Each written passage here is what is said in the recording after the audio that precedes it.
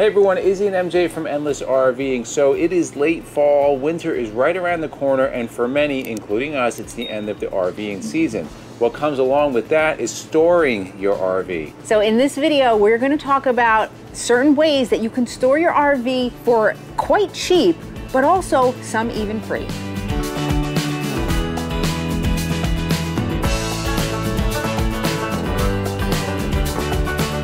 So before we go any further, let's just address the elephant in the room. If you follow us on social media, you probably know what happened, but I did fracture a small part of my elbow. I fell outside in our backyard. So this is that, and this is why the hair looks bad, one-handed, and the mismatched clothes, so just bear with me.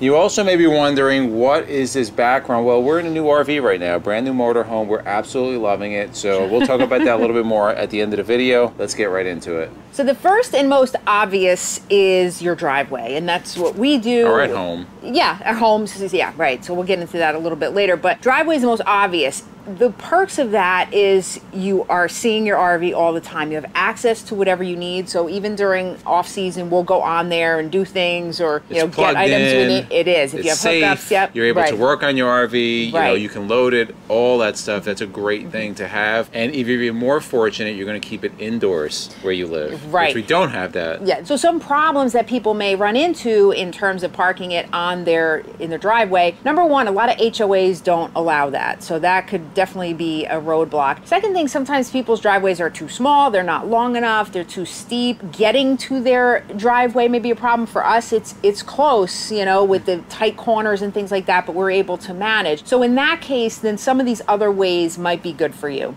So your second option, if you don't have room in the front of your home, where you live, is maybe the yard. Now, this again, if you have the property, this can be a good thing. It's kind of out of sight from the front of your home, so that may be something people are looking for. But the disadvantage could be is that, especially if you have a motorhome, you can't just really park on the grass. At some point, you're probably gonna sink. So you have to set up like a gravel pad, asphalt pad, concrete, whatever to get that RV, motorhome, whatever it is, onto your property. So the next thing is use those friends that you have. Reach out to rich friends with big properties. Maybe people have large properties that they would be willing to let you leave your RV there. And always a good thing, you know, you never want to just take.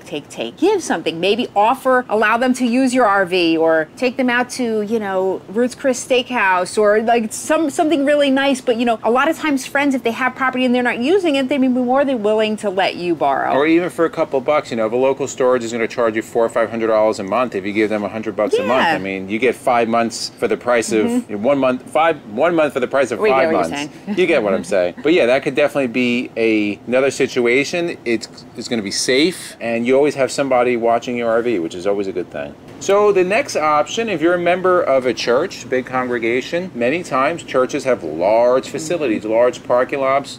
Oftentimes they're not used unless there's service going on. So that can be an opportunity. Maybe store it there, give the church a couple of bucks. They may be willing to do it. Churches always need they're low on funds, right? Right. If you want to give them some money instead of a private storage place, that could be an option that works out for everyone. Just keep in mind, a good thing, if you do this with a church, you want to have... Or anyone, really. Yeah, anyone. You want to have some sort of written agreement that states where you're able to park, how long you're able to park, what's expected once you return. So all of these things are laid out, so there's no issues that come up. Right, that's really anything you do. If you have something that's laid out, everybody's expectations, it just makes it easy. That way nobody's upset. You agree to it, they agree to it, and everything's good to go.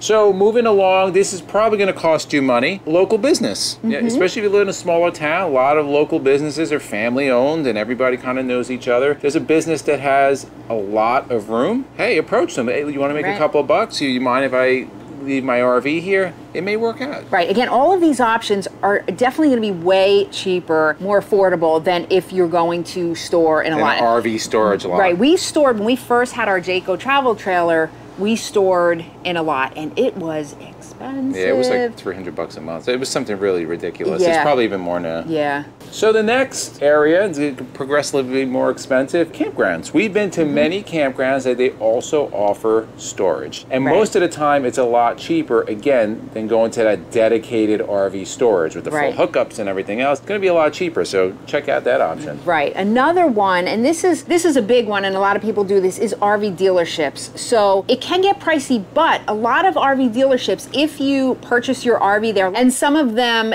you might get it for free the first year, but even so, if you're a customer of that dealership, a lot of times they'll give you discounted prices on storage. Yeah, and also it's very convenient if you want to have repairs done or routine maintenance. It's right there. A lot of times you might get some priority because you store with them, so it's always a good idea to try. So everything we just told you, you tried and you failed, and now you have to go to a dedicated storage or RV storage facility. There's no failures. There's only lessons learned. Lessons learned, that's right. So you go to RV storage lot or just a regular storage place, they can get very expensive, but you still can save a couple of dollars. Sometimes, especially if they're low in, clients, they may be willing to give discounts because they need to fill the space, right? Like they're paying for that space whether it's filled or not, so they want somebody there. Also, if you pay in bulk, so maybe a year ahead of time or 2 years ahead of time, you probably can negotiate a better price versus a month-to-month. So we told you we're on a new RV, so what do you think of this? Is a beautiful we really like 2022 Ventana. What is this, 4380? 43 footer, 84 yeah, I think? 43 footer.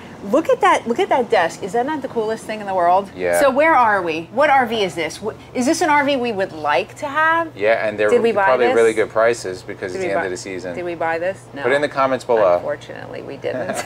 But we're actually at RV1 in Albany today, so we're doing a bunch of filming here, but this is a gorgeous coach, and we're probably going to do a tour of this. So keep your eyes open. So in the comments below, let us know, how do you store your RV? If you pay for a place, how much does it cost you? People want to know, I want to know, we want to know, because different parts of the country is definitely different prices. Put it in the comments below, and if you are interested in more tips and tricks, we have a playlist. We'll put it up over here. Above my head. And for myself and MJ, it's a journey of a lifetime, and we'll see you on the road.